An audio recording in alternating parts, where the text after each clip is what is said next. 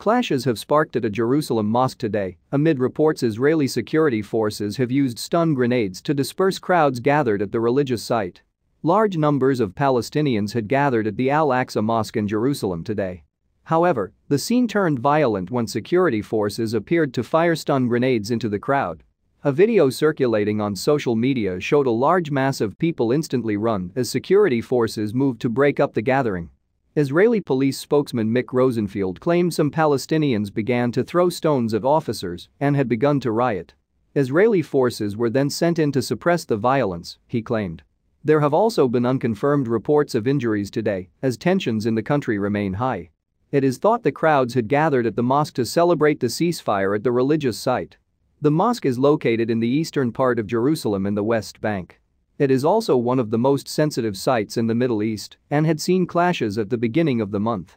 The clashes come after Israel and Hamas had agreed to a ceasefire to the violence, which has been some of the worst seen in the region in recent memory. Israel had bombarded Gaza while Hamas, the pro-Palestine group, had also fired rockets towards Israeli towns.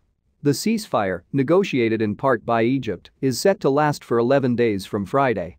Following the agreement, Israeli Prime Minister Benjamin Netanyahu said Hamas's operation had been severely hindered. He said, "Hamas can't hide anymore. That's a great achievement for Israel. We eliminated an important part of Hamas's and Islamic Jihad's command echelon. And whoever was not killed knows today that our long arm can reach him anywhere, above ground or underground." Israel-Palestine ceasefire. Netanyahu more powerful, says expert. Violence erupted on May 10 as Palestinians clashed with police amid fears of tighter curbs of their rights in Jerusalem. U.S. President Joe Biden supported the ceasefire in an address at the White House.